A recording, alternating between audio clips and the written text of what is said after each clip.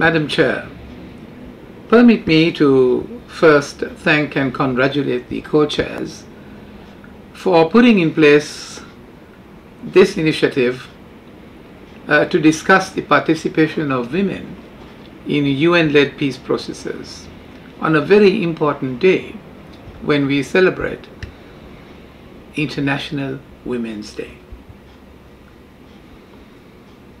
We have all heard many times and know for a fact that violations of human rights in most conflict-affected communities disproportionately affect women and children. In situations of heightened violence and insecurity, women are the most vulnerable segments of the population. They may even experience such violations from within the family itself, in addition to existing discrimination in society. We know that this has been exacerbated by the pandemic. Last year was a pivotal year for advancing gender equalities, where we commemorated the 25th anniversary of the Beijing Declaration and Platform for Action, considered the most progressive blueprint ever for advancing women's rights.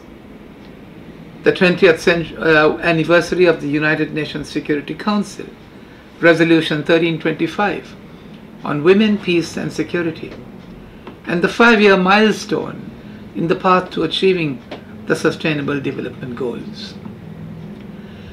Whilst recognizing that vital steps have been taken by the global community towards achieving gender equality and empowering women and girls, we know that challenges and obstacles remain that stall the socio-economic and political development of women. Madam Chairman, I must, however, hasten to remind ourselves of the salutary message by our Commissioner for Human Rights, Madam Bachelet, who had this to say, quote, she said the Beijing Platform for Action was nothing short of revolutionary, that we should always celebrate it. But we must remind ourselves that the Beijing agenda is unfinished. The risk for setbacks are real and growing. She went on to say, we must resist the challenges to the hard-won affirmation of what we know. Women's rights are human rights, and they are not negotiable. Human dignity cannot, she said, be dissected, compartmentalized, compromised, and most importantly, she said, nor can it be the privilege of a few. I'm also reminded of the words of Malala Yousafzai, who said, I quote, I raise my voice not so much as to be heard, but so that those without a voice can be heard. We cannot succeed when half of us are held back. Unquote.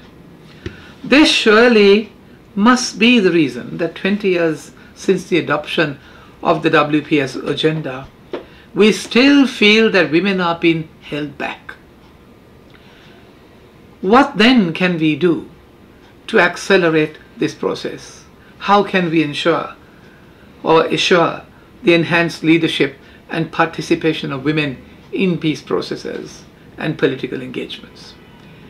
We commend, of course, the Secretary General for the leadership that he has taken to improve gender parity at the United Nations, particularly at the senior leaders level and amongst the United Nations resident coordinators. In the United Nations field missions, women leadership is at 41%. Sri Lanka will continue to support the Secretary General in his endeavour to push for gender parity at all levels. Madam Chairman, Sri Lanka is proud to have a long association with the United Nations peacekeeping operations, having served as a member of the 1956 advisory committee that led to the establishment of the first classical peacekeeping mission, UNEF-1, deployed during the Suez Crisis and later deployed as UN peacekeepers to the United Nations mission in the Democratic Republic of Congo in 1960. Having engaged in a humanitarian struggle with terrorist organizations that used human shields, suicide bombers and child soldiers, Sri Lanka armed forces and police have been sharing expertise in handling difficult and complex terrain of the humanitarian engagement field in difficult areas of the world. With over 20,000 Sri Lankan peacekeepers having served in United Nations peace missions across the world, providing critical services to conflict-affected communities in the most difficult and dangerous terrains, they are widely recognized for their valor and capabilities and appreciated by the United Nations peacekeeping missions they serve in. Over the years, Sri Lanka has consistently made efforts to encourage women peacekeepers and currently have 12 women peacekeepers serving in the South Sudan. We believe that women peacekeepers improve overall peacekeeping performance, have greater access to communities, help in promoting human rights and protection of civilians, and encourage women to become a meaningful part of the peace and political processes. As Kathy Calvin, the United Nations Foundation President and CEO, put it, we should rededicate ourselves to ensuring that every girl is educated, healthy, skilled, and empowered. She says, investing in their today is investing in our tomorrow. Madam Chairman, let us therefore pledge today to do much more than pay lip service to all these ideals, but work towards real change for women of the world, to whom we owe a debt of gratitude for the continued existence of mankind.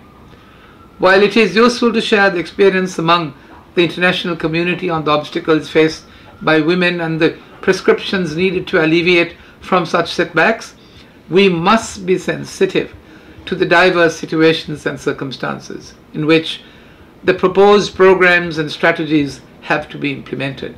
The role of women in society is different in varied cultures, and as such, a one-size-fits of policy cannot be applied in the pursuance of their rights. It is imperative for policies in this regard to be formulated in tandem with domestic compulsions and requirements. Madam Chairman, let us continue to remain cognizant of the invaluable contribution of women to the social, economic, and political development of countries, and reaffirm our commitment towards consistent and sustainable pro-equality and pro-empowerment policies for women conducive to the local context. As a global community, we must not deter from this path and ensure that voices once unheard will be heard loud and clear. Thank you.